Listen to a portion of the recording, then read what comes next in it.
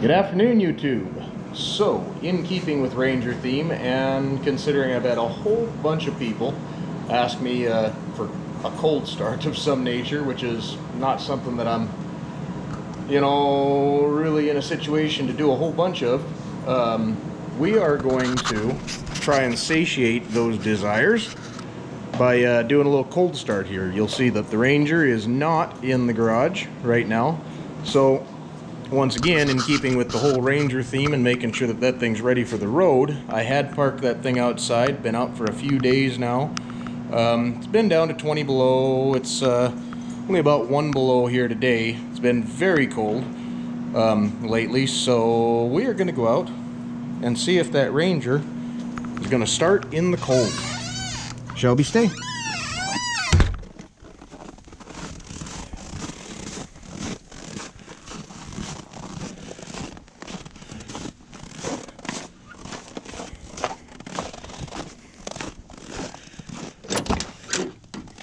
I do think I have messed with this a little bit, and I do tend to think that maybe the timing's off on this a little bit.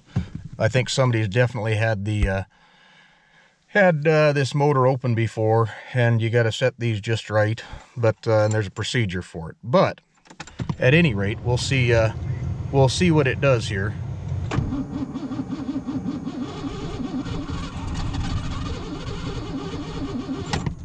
It's trying. That's a plus, right?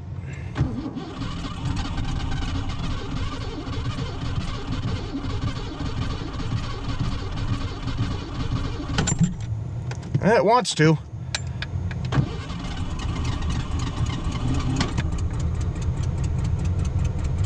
Whew. It doesn't like it, but it's doing it.